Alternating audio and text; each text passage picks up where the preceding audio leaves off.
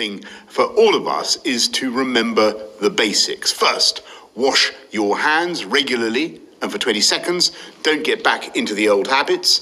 Second, wear a face covering over your mouth and nose if you're in an enclosed space and in close contact with people you don't normally meet.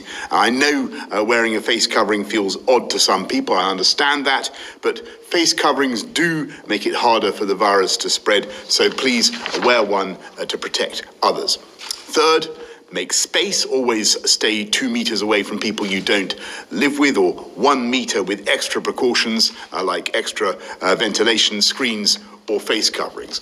Fourthly, if you have COVID symptoms, get a test and self-isolate. In England, from Monday, we're introducing the rule of 6. You must not meet socially in groups of more than 6, and if you do, you will be breaking the law.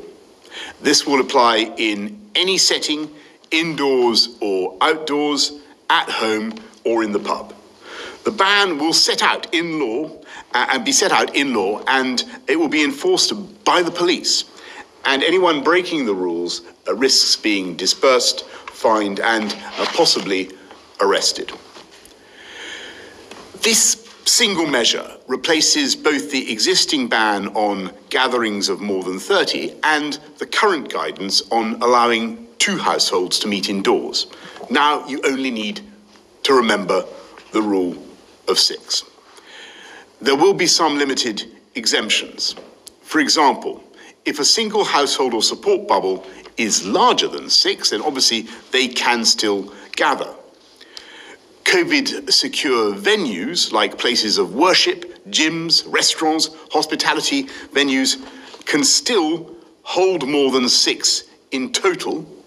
Within those venues, however, there must not be individual groups larger than 6, and groups must not mix socially or form larger groups. Education and work settings are unaffected. I want to be absolutely clear. These measures are not another national lockdown. The whole point of them is to avoid a second national lockdown. We're working hard to increase our testing capacity to 500,000 tests a day by the end of October. But in the near future, we want to start using testing to identify people who are negative, who don't have coronavirus, who are not infectious, so we can allow them to behave in a more normal way, in the knowledge that they can't infect anyone else with the virus.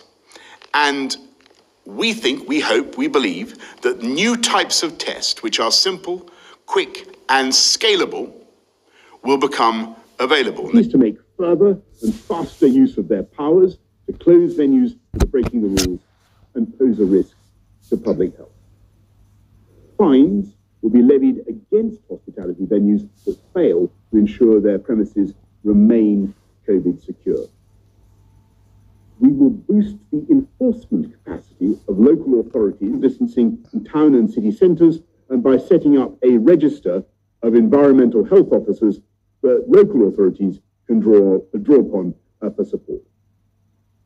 We will simplify the passenger locator form needed for travelling to the UK and take measures to ensure these are completed and checked before departure to ensure arrivals are complying with the quarantine rules.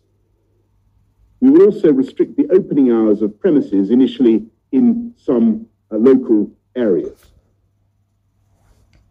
At the present time, we must also, I'm afraid, revise plans to pilot larger audiences in venues later this month and review our intention to return audiences to stadiums and conference centres from the 1st of October. That doesn't mean we're going to scrap the programme entirely. We just have to review it and abridge it. And the Culture Secretary will say more about that shortly. I want to be absolutely clear. These measures are not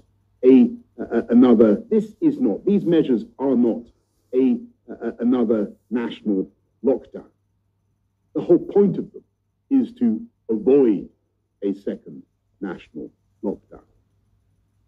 By bearing down on social contact and improving enforcement, we can keep schools and businesses open in the knowledge that they are COVID secure. I've always said schools and colleges should only ever be shut again as a very, very last resort.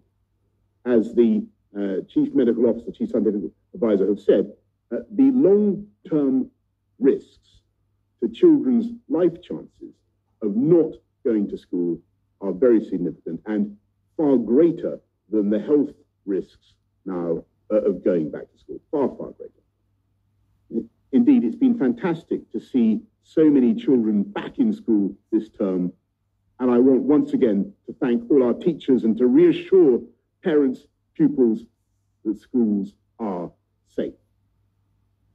University terms will also begin soon. Now, opening universities is critical, again, for students' life chances, and again, the health risks to individuals are low.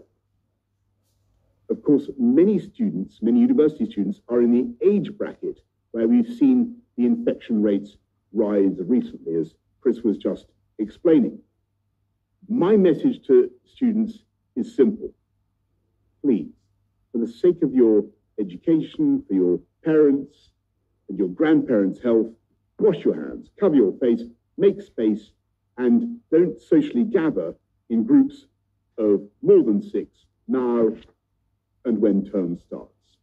And we think, we hope, we believe that new types of tests, which are simple, quick, and scalable, will become available. And they use swabs or saliva and can turn around results in 90 or even 20 minutes. Crucially, it should be possible to deploy these tests on a far bigger scale than any country has yet achieved. Literally millions of tests being processed every single day.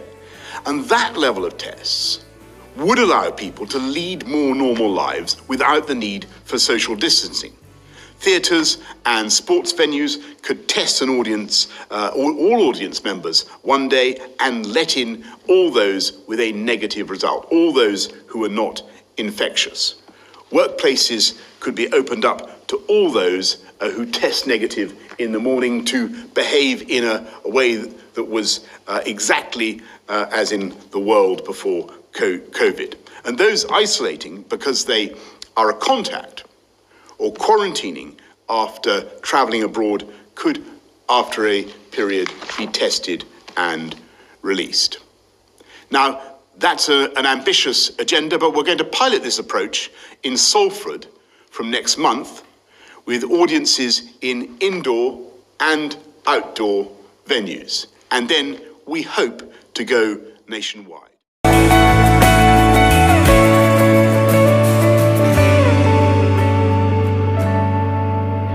I'm standing with you, girl.